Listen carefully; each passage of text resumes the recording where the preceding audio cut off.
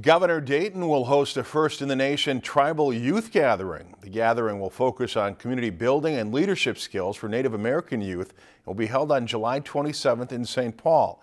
It will bring together Native American youth ages 14 to 24, tribal and state leaders, civic and business leaders, and educational organizations to focus on challenges facing Native American youth. The gathering will also recognize and amplify the positive work that Native youth in Minnesota are doing to improve their communities. It will address topics including culture and language revitalization, health, education, history, self-sufficiency and sovereignty, and youth engagement and public leadership development.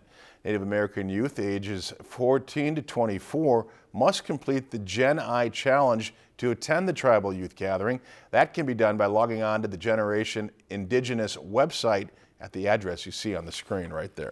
If you enjoyed this segment of Lakeland News, please consider making a tax-deductible contribution to Lakeland PBS.